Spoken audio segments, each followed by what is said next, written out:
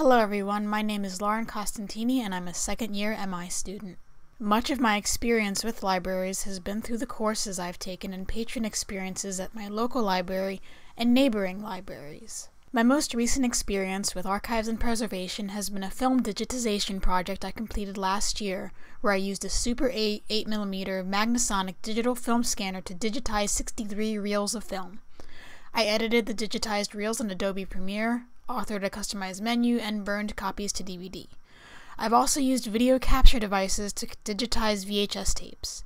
I'm taking this course because I want to learn more about preservation of library materials and the methods utilized to accomplish this.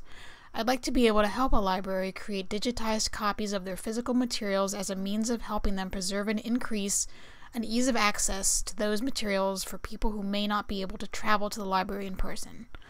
I'm interested in learning how to physically preserve materials, creating the leaflet project, and learning how to write a grant proposal. I look forward to spending the semester together. Thank you for listening.